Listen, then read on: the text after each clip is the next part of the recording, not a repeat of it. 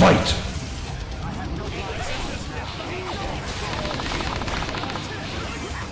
Hey guys, this is Versatile from VST Power, now hosting Project Phoenix Media. In today's video game tutorial, I'm going to show you how to use a PC, or in my case, a Sony PlayStation 2 game controller, emulate Xbox 360 game controller for the PC game Dying Light, and it's awesome. So how does this work? Go to the more info section. We got a link to where you want to get the latest copy of X360 CE. It's going to be a zip file, so download this version, 212191, and go ahead and also download X64 libraries.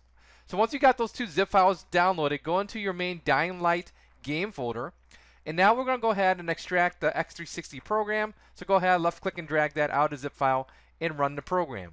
This assumes that your game controller is already plugged in, so it's going to ask you to create an INI file as well as a DLL file. So let's go ahead and say yes to both those prompts, and then go ahead and search for settings both locally and then also online. If you're curious about the type of PS2 adapter I'm using, take a look in the bottom left corner of this video. So we're waiting and we see that it crashes. So what I'm going to do is do it one more time and see if it works. So we're going to search for locally, and then I'm going to search again for my controller port 2, and then now it's working finally. So what we're going to do, for some reason it's all jagged up, I don't know why that is, but here we see A, B, X, Y is working, analog's working, select star is working, but the D-pad's not working yet. Not a problem, just go to D-pad, D-pads, D-pad 1. Okay, great. Now we see the D-pad is working, click on save, and we're good to go. Next thing you want to do is extract the X64 game library. So go into that zip file, go ahead, take everything out of here, drag and drop it into here, copy and replace, and you're good to go. Now when you run the Dying Light, it's going to say like a version mismatch. So what you can do is go into the X360 CE program. So let me bring that over here, the INI file. Here say version equals 1, file, save, and that'll take care of that error. So all you gotta do now is literally start your game, and your game controller should be instantly recognized in the game. So with that said, let's jump straight into the gameplay footage tutorial. Let's do this. Alright, here we are at the main menu of Dying Light, so let's do this. So here's my Sony PlayStation 2 game controller. So if I go to options here and go to controls, we see it says Xbox 360 game controller. If I press the X button, which is square on the Sony PlayStation 2 game controller, we see here's the menu layout. Awesome.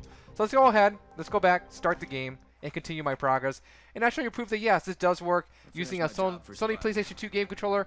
Hopefully your PC game controller also works, and you'll be able to run around, slay the zombies, go through your inventory, stuff like that, and have a lot of good times here. Okay, so here's my camera, here's the right analog stick. Clearly my guy is looking around, so that's awesome. Some games are sort of messed up, it doesn't work like that, but this one does. So what I'm going to do is I'm going to go ahead and run this back way. I know co-op mode is enabled. That's great. Thank you. Let's go ahead. I'm going to jump through the hole here. And then here's my R2. Here's my, what do you call it? Piece of wood, nailed plank. And let's go hit a zombie here. Show you proof that, yeah, this is real. This is not BS. Game controller, emulating Xbox 360 game controller. A lot of good times. Yeah! Come and get me, biatches.